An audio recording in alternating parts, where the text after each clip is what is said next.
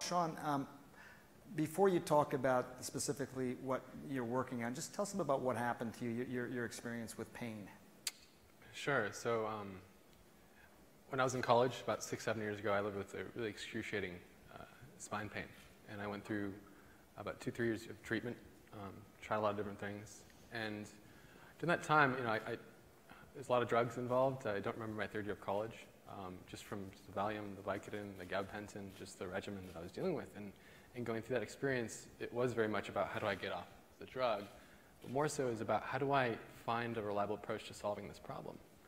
Because if I get off the drug, that's great, but I'm still in pain, or what am I really going for? I'm going for a reliable approach to treating this problem. And so 2 to 3 years into that experience, I met one of my dad's friends who was a physiatrist, and he had a practice in Cupertino near Apple, and he brought me in and he introduced me to this thing he called a TENS machine.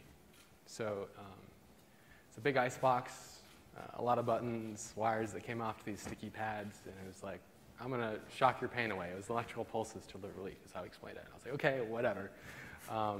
Just let me see what, I was desperate, And he put the pads on my neck, started pressing a few buttons, and within about 10-20 seconds, the pain vanished and went away, and it felt really pleasurable. And so I had this experience. I was like, excuse me, but what the fuck was that?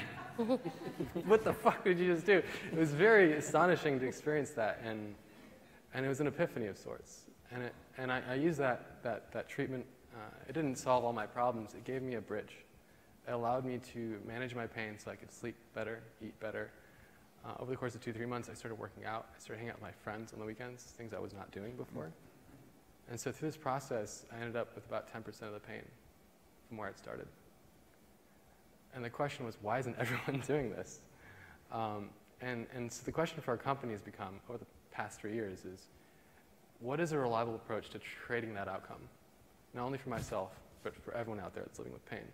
And we've looked at the research, and there's TENS devices. They're out there. They're big and bulky. They've made them small, but they're ineffective when you just hand this Walkman version of this $10,000 device, off to a patient. More importantly, you've seen the industry shape to where you have not just TENS, but spinal cord stimulators that are delivering these really incredible outcomes, 80-90% relief, reductions in pain and opioid use with an implant. And so for us, it's really been about how do you take TENS, something that hasn't been innovated in for the past 20, 30 years, and develop a solution that can reliably solve chronic pain. And it's not about the device only, it's about the plan that the physician has. And the problem right now is they have a plan, they don't have an alternative to the drugs. And so what we developed, essentially, and there's a picture of it, I can show it up on the stage, on the screen somewhere, I guess. They pull up the picture it's of ready, it, yeah. but it's essentially it's a wearable version of this idea of a TENS device, but not a traditional TENS device that hasn't changed the last 30 years, but taking the science around neuromodulation, what works, what doesn't work, and applying it into a wearable form factor. And it's designed to achieve, a reliable outcome for patients, but just as important as developing a treatment that can be effective is developing an experience that can be used and prescribed by a physician. And so you develop this patch, you place it on your back, you press a button, and within about 7 seconds, it adjusts the therapy to a level that's suitable for treating back pain.